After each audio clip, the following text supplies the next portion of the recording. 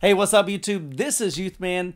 Today we're going to be hanging out in the theater room doing an unboxing of the Parasound ZoneMaster 2350 amplifier. Now before we get into the video, if you're into home theater, audio and video, hit that subscribe button and don't forget to hit the bell notification so that you'll be notified when the next video drops. Alright guys, so here we have the Parasound ZoneMaster 2350 amplifier. Let's go ahead and get this thing unboxed.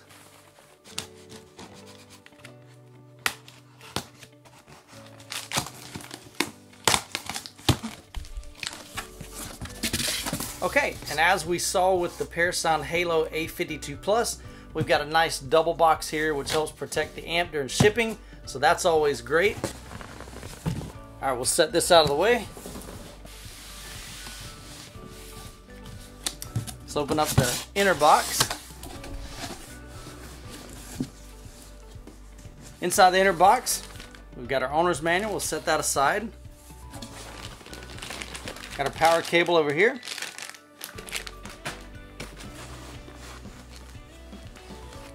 On this side we have rails, in case you want to mount that into an amp rack. There's two of those. We'll lay those aside. Go ahead and pull the amp out. Now one thing I noticed immediately is that this amp only weighs 15 pounds.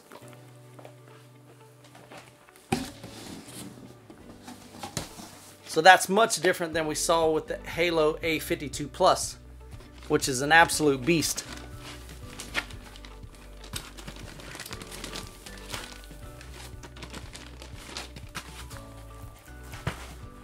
Alright, we'll go ahead and spin this around. Over here on this side, we've just got some tape. And we'll slide it right on out of there. Okay, so let's take a look at the front of the Parasound 2350. As with a lot of Parasound products, the front panel is super clean. So over on the far left, we've got our power button. Now over on the right, you have an A/B switcher that allows you to either power a set of speakers or two sets of speakers, or be able to switch back and forth between one set and the other. Now because the Parasound is stapled down to 2 ohms, you can run up to 8 pairs of speakers off of this one amplifier.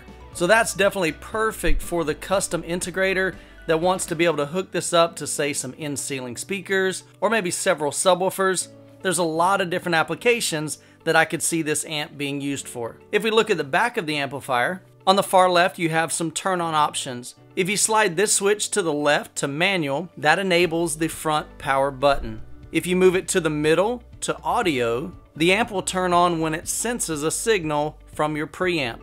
And then if you slide it to the far right to 12 volt, you'll need to connect a cable from your preamp or your receiver to the Parasound amp so that when the preamp or receiver turns on, it'll send a signal to the amplifier to turn on, and when you turn that receiver or preamp off, it'll also send another signal to tell the amplifier to turn off. So that's where you would use the input. If you want to send that 12 volt trigger signal to another amplifier to daisy chain it, that's where you would use that loop output. Now to the right of that, we have the ability to lock those front A/B selections. By enabling this, this will prevent somebody from accidentally turning on or off your amplifier channels on the front of the panel. If you need to use speaker line level inputs, if your receiver or preamp does not have RCA outputs, that's where you'll use those. Next to it, you'll see your inputs, so that will come out of your receiver or preamp into this amplifier with just standard RCA cables.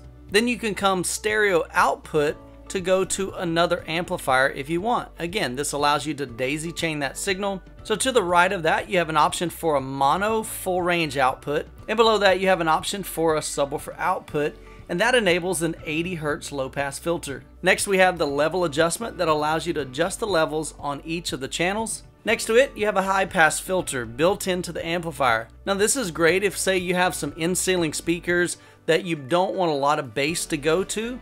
You could set it on the 30 Hz or 80 Hz so that you can control the amount of bass that goes to those smaller speakers. Now right below that is where we choose how the amplifier is going to output to your speakers. So the far left, you can see there's an option for the standard stereo. So if you have a pair of left and right speakers or multiple left and right speakers, you would select that. If you're outputting the channels as a mono signal, again, possibly you could use that for in-ceiling speakers or other applications, you would select that to mono. And if you want to use the amplifier in a subwoofer application, you could slide it all the way to the right to sub, and that's going to enable that 80 Hertz low pass filter. Now to the right of that, we have some heavy duty binding posts for both A speaker outputs as well as B speaker outputs. So if you were hooking up one pair of speakers, you could use the A channel output, the left and right channel. If you wanted to hook up two pairs of speakers, you can set one set of speakers to the speaker output A, and then you can connect your other set of speakers to the speaker output B. And all the way over to the right, of course, you have your 3-prong power connection as well as a master power switch on the back. Okay, so that's a quick look at the Parasound 2350 ZoneMaster amplifier.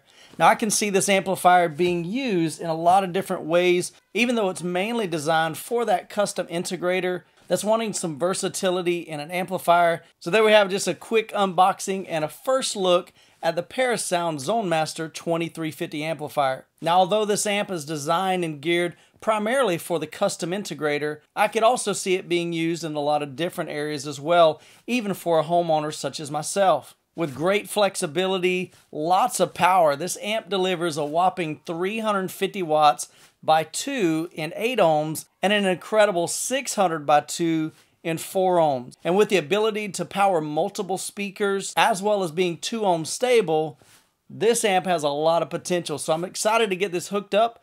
I'll be testing it out with the SVS Ultra Towers as well as the Klipsch RF7 version 3s.